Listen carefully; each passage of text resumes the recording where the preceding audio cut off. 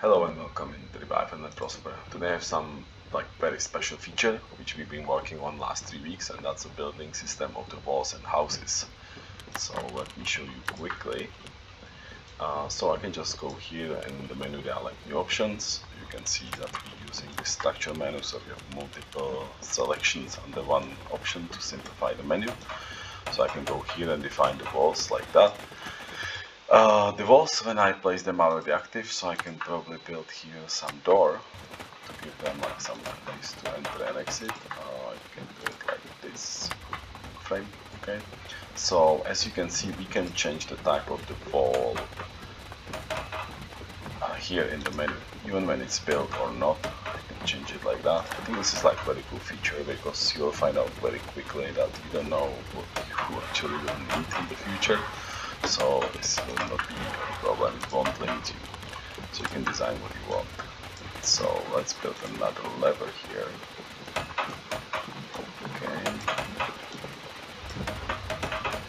Okay, now it won't be really a house if you do not have floors, right? So place here some nice floor, and we're going to place here our first level. I'm going to remove this, so we don't need it anymore. And we will probably want in our house have some kind of entry here. So let's remove this place. And there is another feature that we can see on the certain levels. So I can very easily build this. I don't need the stairs, so I'll do like that, and I can hide it, and that's how it looks now. How this works is that you can generally build a floor, let's say, you can build it here, and you can build up to 2 fields from a supporting wall. So if I do something like that, I can build it here, and this is 2, I can see distance is 1, because this is, I'm sorry, this is very programmatic, it's 0, it's close to the wall. 1 is 1 field from the wall, and this field is already 3, so you cannot build the floor here. But what you can do actually is that you can support it by a column here. Okay.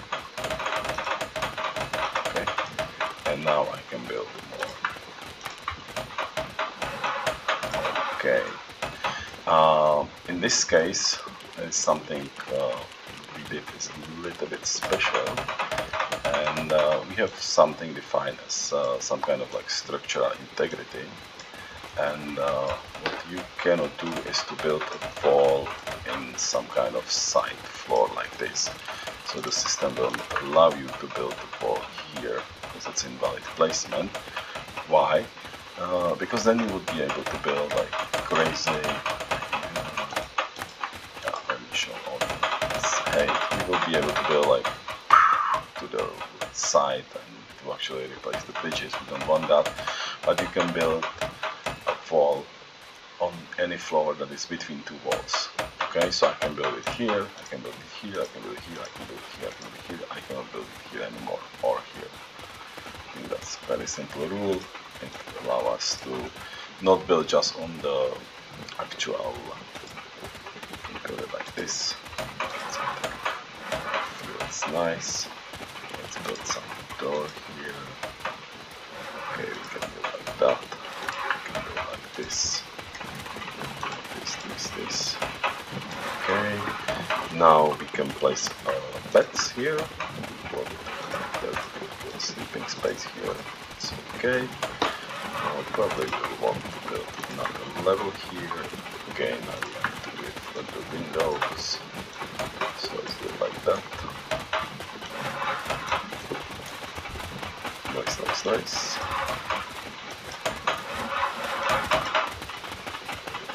You can see the characters are, if this is the only job that they're doing, it's actually quite fast and it's moving very much forward. Now I can build here doors for them, for every room. Okay, and they're already sleeping, and I can build for them like that, some kind of feeling of small rooms.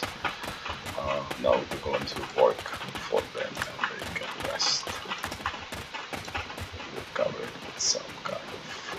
We don't have the roofs yet. It will be probably next week. But yeah, the roofs will definitely coming. That's a nice feature that we need to add. I don't think it would be so complicated. But yeah, I can build like houses like that. I think it's really something nice that we can do here. And if you want, we can build that as a bridge. So what we can do here is let's use some other type of wall. We have here bricks. It's like new factory that digging saws, and you can go to the small furnace and you can make bricks. So let's actually destroy this and build the brick. Okay, so let's see if we can do that. We did work a lot on the cursor, so the cursor should be actually like pointing on the edges. You should be able to easily expand it. Alright. Okay, columns are working, characters are still sleeping, and we have a type of the walls. So we have this iron walls, which we need iron. You'll probably change it to steel and have another set of irons. You have the mud, which is built from the mud and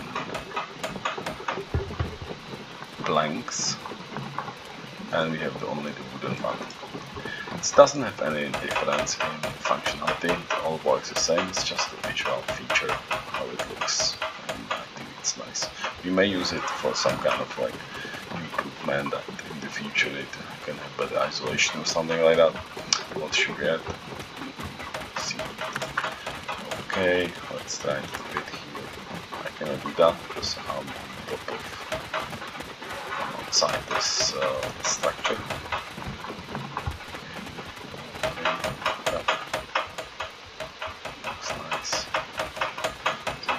Everybody working and we're building a house. I hope you will like it. This is, I think, very cool feature. And there is another thing that we have to add, and that's a structural integrity. So let's destroy that. Let's see what will happen if we will open the water.